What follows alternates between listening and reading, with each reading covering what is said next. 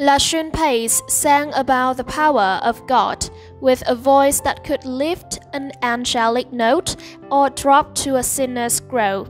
She declared God's victory on the revival circuit in the 1970s, on the Billboard charts in the 1990s, and on TikTok in the 2020s. She sang about a God revealed in difficult times, austerity, even as she went through her own unbearable sufferings. LaShun had a lengthy history of recognition in the field. With her nightingale voice and gospel song, the singer had been able to win people over. Many months have gone since it was made public that she had also lost her mother and sister. According to 11 Alive, the musician passed away from organ failure after receiving kidney dialysis for 5 years. Her sister, Lydia Pace, verified that she passed away after she and her siblings founded the Anointed Pace Sisters band. LaShun gained notoriety.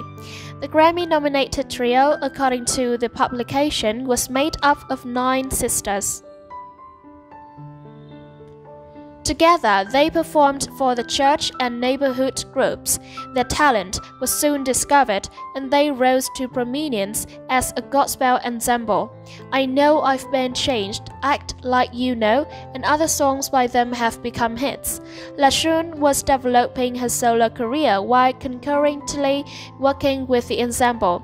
In fact, users of TikTok were so captivated by her song Act Like You Know that they quickly turned a sample from it into a new craze. LaShun's estimated net worth is $1.5 million, according to the publication. The vocalist has won numerous accolades for her work. She was also admitted into the Christian Music Hall of Fame in 2007 to add to this. For My Good But For His Glory is the title of the singer's autobiography. LaShun described her life and addressed some of her personal issues, including the death of her daughter from a heart attack. After the news of her death was confirmed, several fans took to social media to express their sadness.